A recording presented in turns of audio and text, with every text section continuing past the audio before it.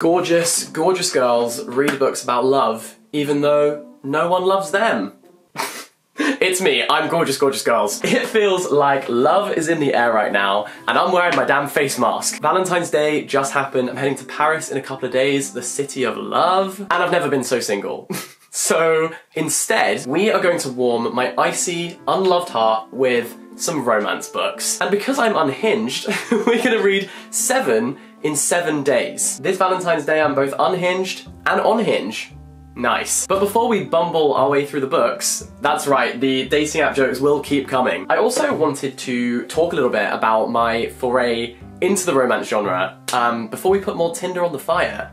I'm here all week. I wanted to touch on the fact that I'm so conscious that I'm doing this challenge as a man, and there is a general trend of men shitting on things that generally women enjoy. Whether that's boy bands, certain TV shows, romance books. It reeks of misogyny when these things are dismissed as frivolous or silly, unnecessary, lowbrow, unsophisticated. And it is so important to me to make sure and also clarify that I am not here to add to that noise. I want to make it abundantly clear right now that I love reading, I love books, I love literature, I love having fun with tropes and conventions, and that's what I'm here to do. I'm not here to say that romance is unnecessary at all, because it absolutely is necessary. It's such an important genre. People get so much joy from these types of books, and that makes it important, as well as all of the incredible writing that exists within this genre. I guess I wanted to add this disclaimer right from the beginning, because I know that a lot of romance lovers can go into defense mode when they feel that someone is targeting a genre that they really enjoy, especially a male. And it's understandable, you know, if you've been kicked before, of course you'll flinch next time someone,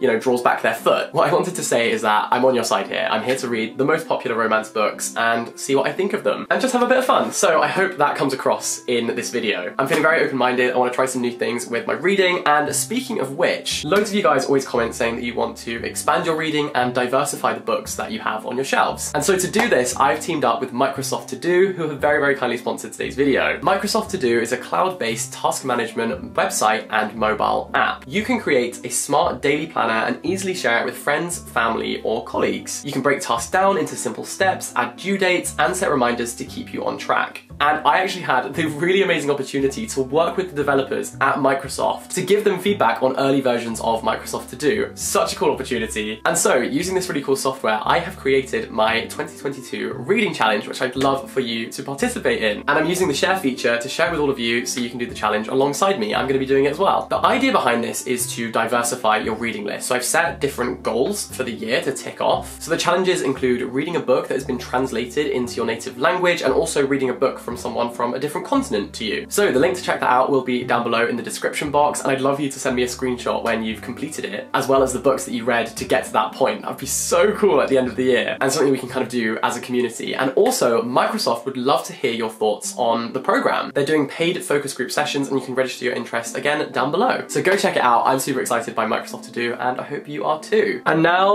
let's go read some romance books. 7 days in June. Hello, you. You want to tell the people about some good fiction? No? Okay. Yeah, you just make yourself comfortable, okay? 7 Days in June is the first book that I wanted to talk about. This is actually a reread for me because I loved the audiobook so much that I bought a physical copy and I just finished reading it. And this is a black love story. And some people ask me, you know, why do you draw attention to the fact that it is specifically a black love story or a queer love story? Whether that's necessary or whether it draws attention to them as an other. For me though, I think that if you want to find a cis, white, straight romance, there's an abundance of those. It's not going to be difficult. You're not going to have to look very far. Bookshops are literally overflowing with those. But when groups are underrepresented in certain industries or certain genres, I think it's pretty important to A, shout your praises a little bit extra loud, and B, signpost those books so that people who are struggling to find people that they recognize in the books that they're reading can be pointed in the right direction. Representation is so important. And if that's something you've never had to think about, then lucky you. The more people who find these books, buy these books, love these books, sends a message to the publishing industry that, hey, there's a market for this. It means a wider range of authors get book deals and opportunities, and it comes full circle because it means that you get a greater choice of books to read and you get to learn from a wide range of other people's experiences that you may not have heard otherwise. So it's a win-win, and while these books are still underrated and underrepresented, I will continue to draw attention to them as much as I can and champion non-white, non-straight, non-cisgendered pieces of art and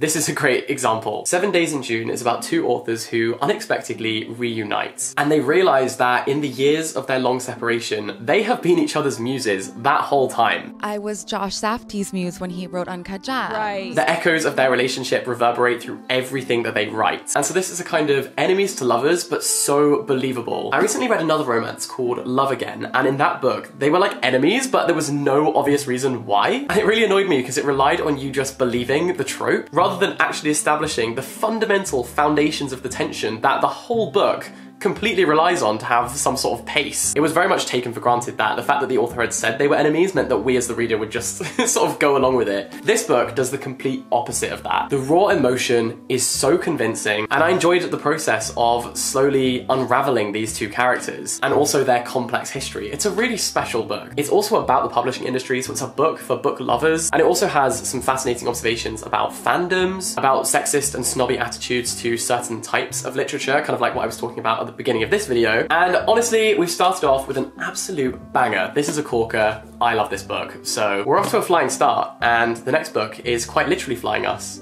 to Spain. The Spanish Love Deception. This has got to be the most confused I've ever been about a book having so much hype. Maybe we got lost in translation. Maybe I asked for too much. This thing was not a masterpiece, and I will tear it all up. In my humble opinion, this is dog shit. So we basically have these two office workers, enemies to lovers, fake romance vibes. The girl has got to attend her sister's wedding in Spain, and the office worker who supposedly hates her offers to come along with her in line 1 of the book. That is literally the opening line of the book. So from the very opening, we know exactly what's going to happen. It is so predictable. I've had more tension with my morning granola, and the characters don't redeem it. They are completely one-dimensional. The reason they supposedly hate each other is kind of pretty naff. And the male love interest in this book is just a personality vacuum. They could have replaced him with a blow-up doll and it genuinely wouldn't have made a difference to this story. Even the author was struggling to describe this man in an interesting way. I think she must have used the term ocean eyes at least 25 times. You could have Billie Eilish on loop all day and you wouldn't hear ocean eyes as many times as in like 1 chapter of this book. She only had 2 ways to describe this man. One was the ocean eyes, I'd rather drown than read that again, or the fact that he's just big. He is a big, tall, huge, enormous man. And apparently that's enough. And then we have a narrator who also doesn't have a single defining feature. So essentially, for just short of 500 pages, we're just following these 2 characters who are conventionally attractive, and that's it. And the plot is so obvious. They end up going to Spain, they fall in love. The bloke gets a 5-day Duolingo streak and suddenly she's like, is this the love of my life? My man listened to Camila Cabello say, I love it when you call me señorita, and said, challenge accepted. He was taking notes. I wasn't rooting for either of them. Their romance felt as real as a Love Island romance. And it truly felt like the author had her Microsoft To-Do open and was just ticking off a checklist of romance tropes. They were just being chucked in at random, especially at the end, and there's just no substance at all. Honestly, I was hoping this book would give me a paper cut just so I could feel something. I hated this. So hopefully the only way is up from here. Okay, the hating game. This actually follows quite similar tropes to the Spanish Love Deception, except it does them well. We have the office romance, enemies to lovers, but in this book, it makes sense why these characters actually have a rivalry in the first place, because they're both competing for the same job promotion. They each initially worked for a separate company, but those 2 companies merged, and so now they share an office. The male love interest is still defined as just being big and tall and huge. And then we're also constantly reminded how teeny tiny and little the female character is. I'm not sure. Maybe the author's intended audience was goldfish, and that's why we have to be reminded every 3 seconds how teeny tiny and small she is. And maybe this is a good opportunity to talk about the representation of male bodies in the romance genre, because it's limited. Every love interest has a rippling 6-pack. They look like an Adonis. They're impossibly handsome. Where's the representation for the average boys? Where is that? A little bit of respect for the 5 out of 10s, okay? I suppose you can make quite a strong argument that the main character is meant to feel lust towards the love interest, but just one of these days I'd like to be like, he had a dad bod, it was okay, his eye bags look like they'd been bought in IKEA, but it shows some dedication to whatever he's doing, you know? A moment of silence for the forgotten average boys of the romance genre. Back to this book though. My favourite thing about this book is that the girl has a Smurf collection. Sure, why not? And it wasn't a major plot point of the book, it was just sort of to make her more quirky, but it really piqued my interest. I want a whole book just about this Smurf collection. I'm left with more questions than answers about the Smurf collection. Is the main character a little bit cringy? Yes. Does she regularly say things that most of us would probably filter out? Also yes. I do feel like the book is incredibly silly at times, but it's done intentionally. The book doesn't take itself too seriously, and I enjoyed that element of it. This was such a solid 3.5 stars out of 5 for me. Because it was just lighthearted and enjoyable. It's not groundbreaking necessarily, but it wasn't trying to be. I do wish there had been more developed subplots, specifically the Smurf collection. In the second part of the book, there is a lot of sex sort of described thrust by thrust. And I don't know if we needed that level of detail. I don't know, I feel like we could have been more resourceful here. Like if we'd cut some of the detail about the sex, maybe we could have had more about the Smurf collection. I don't know. So no hating game, but not a loving game either. Very average, much like the people who are not represented in this genre. And so next time I see you, I'm actually going to be in Paris because I'm heading there tomorrow. I'm getting the Eurostar, which is a train that goes between London and Paris. And so I'm going to read a book which mostly, as far as I know, takes place on a train. So see you then. Let's go. Okay, we have made it to Paris, and I just finished this book. This is One Last Stop by Casey McQuiston. After reading Red, White and Royal Blue, this was not what I expected at all, because it kind of has an element of light fantasy, but I really loved it. One Last Stop is just a hug in a book, truly. It's a sapphic love story primarily, but it's also about friendship. And we have this brilliant cast of peripheral supporting characters. It feels like you're being invited into this really heartwarming and wholesome dynamic that they have. And it's a community of people who are just bursting at the seams with love for one another. So I really enjoyed this spin on romance where we have, yes, a romantic love story, but also platonic love, which is often just as intense and as powerful a force. So the story is we follow a girl who has just moved to New York City. And this is very relatable. She gets on the subway and just falls in love with this girl. I feel like we've all had that moment on a train where we just fall in love with a stranger. But she follows through. They end up meeting on the subway a lot of times, but it's not that simple. Dun dun dun! Because the girl on the subway can't leave the subway. She was actually frozen in time back in the 1970s, and she's been stuck on the train carriage ever since. She hasn't aged a day in that time, and initially she can't actually remember how she got into this predicament in the first place. Our protagonist sets out to find out why that might be, and the story kind of kickstarts from there. It's an incredibly vibrant book with wonderful characters, great drag representation, cracking, albeit very unusual premise, and a brilliant range of New York settings as well. We have the subway, we have a house share apartment in, you know, a questionable building. I felt like this really captured the feeling of living with your best friends. And although this definitely feels more mature than Red, White and Royal Blue, I love that Casey McQuiston is creating this catalogue of books which just present and celebrate pure queer love and queer joy. I definitely think a lot of people will find comfort characters in this book, and I'm so intrigued to see what Casey McQuiston does next because they are so talented. And just to note that their pronouns are they, them, so if you want to discuss this book in the comment section, make sure you use the correct pronouns. And now, on to our next stop. I didn't love this. I did not love Honey Girl as much as I was expecting to. This is a book about a girl who wakes up one morning in Las Vegas with a hazy memory of the night before and a wedding ring on her finger. Up until now, throughout her life, she has always followed the rules, especially because she has a very strict military father who is a barbarian, to be honest. Before now, the main way that she has sort of subverted her father's expectations is when she decided to study astronomy rather than becoming a doctor. And then she marries a stranger, so pretty rogue from her. The main problem I had with this book is that we're introduced to a plethora of characters and none of them are developed. She has all these random friends, and I think at least 2 of them could easily have just been written out of this book. It would have been better to have 2 side characters with loads of depth rather than 5 with none. In fact, nothing was really developed enough at all. Like, if you're gonna write a character with a freaking PhD in astronomy, surely you should use loads of space metaphors and allusions to help the character express herself, because that's the thing she knows more than anything. But the author didn't know anything about space. I just felt like she didn't do enough research, which is kind of ironic when you're writing a character who's dedicated their life to research. I needed more space in the novel, because at this stage I just need space from the novel. I just thought the whole thing was quite unconvincing, especially because characters and whole plot lines would just be randomly dropped for like a third of the book. It was sort of about her marriage to this random girl, it was sort of about her family's expectations of her, it was sort of about her personal career struggles, but it spread itself way too thin. It tried to do too much at once, and did nothing. So, honey, I will not be recommending you. I'm very sad about this.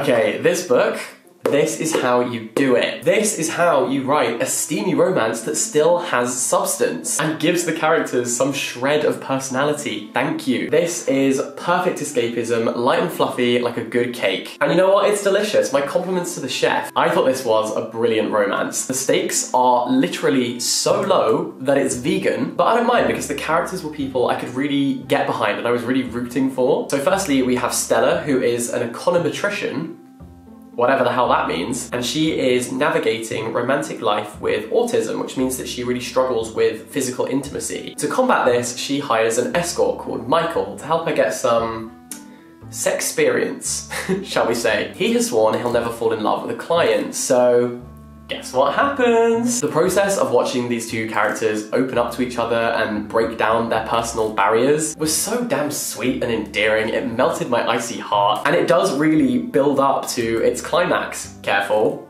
careful. It builds up to that moment. Climax was a poor choice of word, I'm not gonna lie. It builds up to that moment very well, that's what I was trying to say. Men, on the whole, are trash, and they've just treated Stella really, really badly. So her expectations for men are pretty low, like the bar is on the floor. And yet some of these men still manage to limbo under it. Luckily, on the whole, Michael is a pretty good guy, and one thing I thought was really interesting here, that I haven't really seen discussed much in the romance genre, was the theme of consent. And I know that in a steamy romance, maybe that seems like a bit of an oxymoron, but actually it doesn't subtract at all from the romance and the connection that they have. It actually adds to it and intensifies the emotions that they feel for each other because there is that fundamental layer of trust. Aaron from the Spanish Love Deception should be taking notes. He should be writing a thesis on this. But anyway, overall, it was really cool to see lots of gender reversals within the confines of the book. The woman in the relationship is the moneymaker, the man is more of a creative. In fact, the whole novel is kind of a reversal of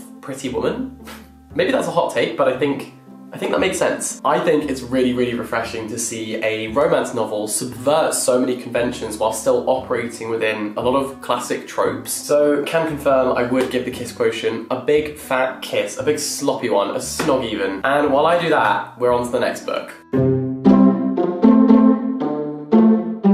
Okay, shipped. It's about time we got onto the final book.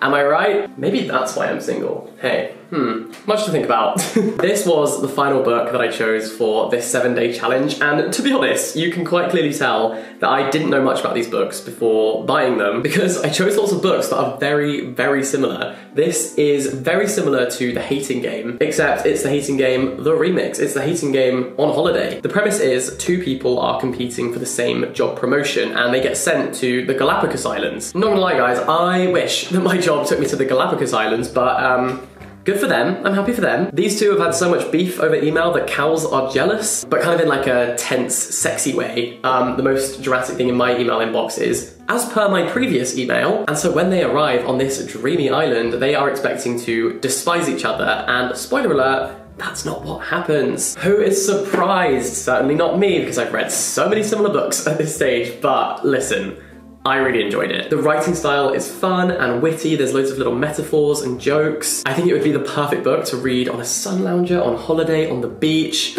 I read it during Storm Eunice, so the wind has just been absolutely pounding at the window.